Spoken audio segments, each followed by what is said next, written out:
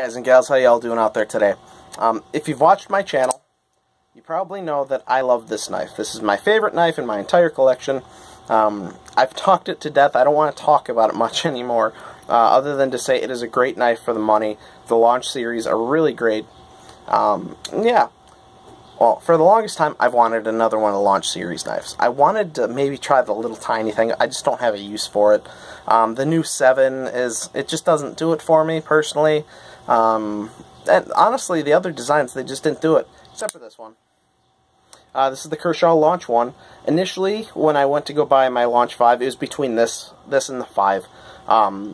It really just was neck and neck. I think the Launch 5 just felt a little better in my hands at the time, at least, and personally still does. But still, very cool knife. If you're looking for the short version, I highly recommend it. Especially, it's an American-made auto knife that comes in under $100. It's pretty hard to beat. So let's just go through it and see what you guys think. It does have a flow-through lanyard hole. Comes, just right through here, through the aluminum. It's kind of a cool feature. Personally, I think any lanyard on this knife would get in the way of, because it's going to come up basically right here, and it's going to be in the way, and I don't think there's a comfortable way of putting it on here unless you have smaller hands. That's just my opinion, though. A pocket clip that I don't feel belongs on this particular knife. Just looking at the aesthetics, I'm going to fold it so I don't cut myself like I did the last time I tried to record this. It just looks like it needs something different. I can't really explain it. It just doesn't fit for me. It doesn't hinder the knife. It's actually a great pocket clip. They're nice and sturdy. It just doesn't do it for me.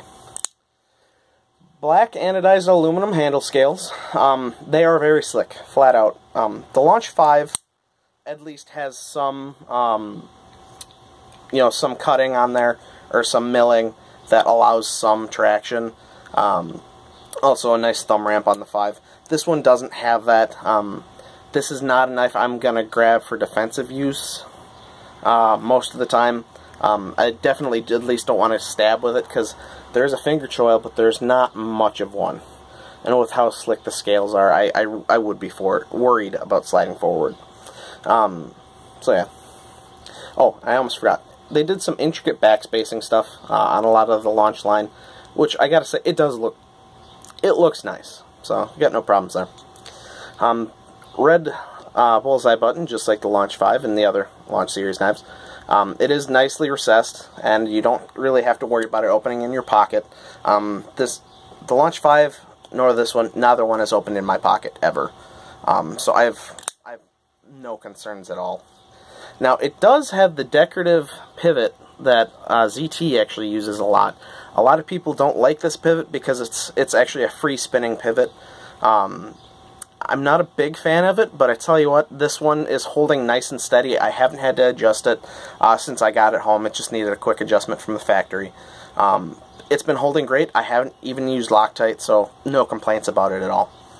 And now, technically, it is a 3.375-inch blade.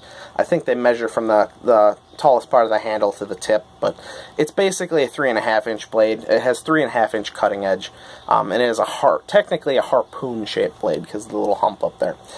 It is a nice broad blade. I do like the broader blades like this, and it's a high flat grind, not a full flat grind. Sorry, high flat grind that I gotta say cuts very, very well. It took a very nice edge. I don't think you'll be able to see too much. You can kind of see it reflecting there. Just like CPM 154 always does, it takes a wonderful edge, and no complaints about it. It's probably one of my favorite blade steels. And this thing, with the blade stock being only 0.12, no problems with this going through just about anything. Yeah, I mean, what can you say about it? It is a Kershaw auto, made in the U.S., under $100. That in itself is impressive. To get most auto knives that at least I've seen, it's the lowest one that I can normally think of is about $150, and if all the way up to $500 to get a decent one. These are well beyond decent. These are great knives. These are great value. Like I said, especially, I think I paid $95.95, I think, technically. With tax, technically, I went over $100. But, if you know the Launch 5 or any of the American Kershaw models, you're going to know this is a quality knife. No complaints about it. I'll just show you a couple size comparisons, and we'll get out of here. As always, Benchmade Griptilian full size. Has definitely a similar length of blade. This definitely has more cutting edge, though. Handle length is right about the same, but this is quite a bit thinner, obviously, because the Griptilian is known to be pretty thick. Yeah.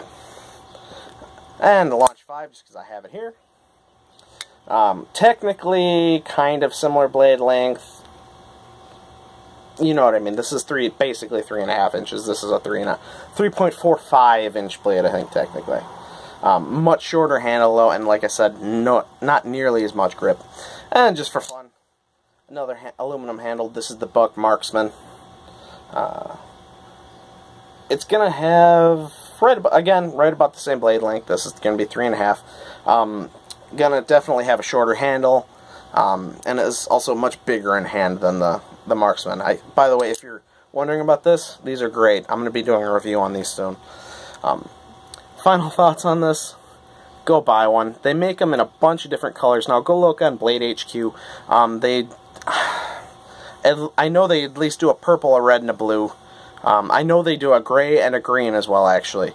The Launch family, I gotta say, is a knife family that I really want to stick around. These are great knives. I hope that Kershaw sees some of the reviews that have been on these knives and listens, because these really are great. Thanks, guys, for watching. If you could, please like, share, comment, subscribe, all that good YouTube stuff, and you all have a good day, alright? Take care.